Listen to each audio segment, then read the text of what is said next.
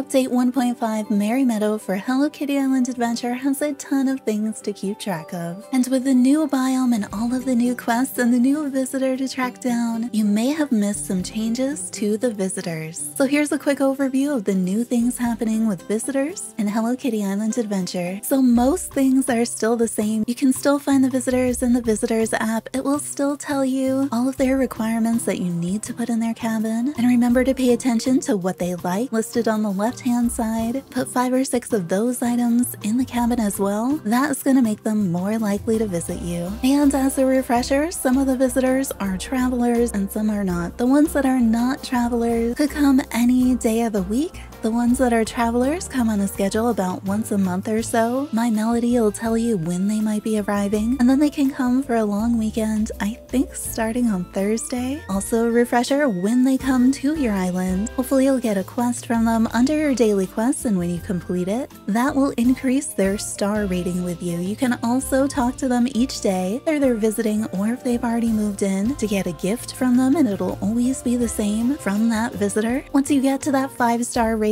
they will ask to stay in their cabin permanently, and you want them to move in because this can help you unlock other quests and get a free gift every day. Of course, getting to that 5 stars could be behind hidden requirements, like you don't see their quest because you're not far enough in the story to do the thing that their quest requires, like visiting a particular biome maybe you haven't been to yet, or baking something in the upgraded oven before you have it. Now here are some of the newer features for visitors. Each visitor is associated with a main character. This is kind of like the person who would logically invite them to the island. So My Melody's grandparents are associated with My Melody, Macaron is associated with Pom Pom Purin, and you're going to need that main character on your island, and you need to have talked to them. I'm not sure that you need to have leveled up friendship to a certain degree, but you certainly have to have talked to them before they're gonna start inviting their relatives, their friends, their associates to the island. Now the main character could be any of the main residents on the island, but it could also be visitors that have moved into the island. Now that we have this part, we also now have some visitors who will not only unlock quests for us, but they can be locked behind a quest. So you may need to do a quest, probably with their main character, in order for them to visit your island. So you really want to be building up the friendship so that you can get these quests and complete them in order to get additional visitors coming to the island. In update 1.5, we actually got 4 new potential visitors. However, if you don't have their main characters and you haven't talked to them yet, you won't see these visitors in your app yet. And I know for sure that at least 2 of them are locked behind a new quest. One welcome visitor change in 1.5, Dear Daniel's requirements have been updated. So before, Dear Daniel's requirements were so open that he really wasn't very picky, and as long as the cabin was in Seaside Resort and had some furniture in it, he'd make himself at home. If you've been playing since the beginning, this probably wasn't a big deal, but if you wanted to move him, or if you were getting multiple visitors at the same time, you'd find him taking over cabins you had prepared for more discerning visitors. In 1.5, there is an additional requirement for Dear Daniel, and this is Mama's apple pie. Now that this requirement has been added, it is so much easier to direct Dear Daniel to the cabin that you want him to live in. So I think this is going to help a lot of folks who are shuffling cabins or have multiple visitors, along with Dear Daniel in Seaside Resort, that they're trying to settle in and get to 5 stars. Another thing that is a new change, some of the characters are now seasonal characters. That means they are only going to be visiting your island during a particular season. And at first this seems really difficult because that means you may not see certain characters for an even longer period of time, and that is especially confusing if any character ends up being a traveler and seasonal. But this also frees up those daily quests so that you won't have 7 different visitors coming on the same day, and then you only get quests for 2 or 3 of them. So hopefully this makes it a little less overwhelming, especially for newer players. But the seasonal characters right now, Berry, Cherry, and Baku, are only going to visit your island during the fall. Pam and Tam are only going to visit your island during the winter or the summer. And Macaron is now only going to visit your island in the spring. This isn't 100% for sure, but it sounds like the game is going to interpret these seasons as spring spring being March, April, and May, summer as June, July, and August, fall as September, October, and November, and winter as December, January, and February. So with it currently being February when I'm making this, that means you have about another week or so left in the winter season. So if you really want to get Pam and Tam, try to get their cabins ready as soon as you can before they stop visiting the island. The good news is spring should start in about a week with March, and we should see Macaron start visiting the island again. So if you didn't get her to 5 stars yet, you should have another chance really soon. Now there is one more time when the visitors will be coming to the island, and that's for their birthday. So pay attention to when the different visitor birthdays are. I feel like I need a calendar for this game. At least the Sanrio account tends to tweet out when various characters have birthdays, because we now also have quests with the regular characters for their birthdays, but that's a different video. So visitors, they can come all the time, they can come only during a certain season, or they may come on a very specific rotation about every month or so, and they should come to your island on their birthday. So hopefully this helps you with visitors in Hello Kitty Island Adventure and catches you up on all the new things. I'll probably have a video guide to some of the specific quests related to the visitors and the requirements. Subscribe for more Hello Kitty Island Adventure content and turn on notifications to find out the next time we go live. Hope to see you there.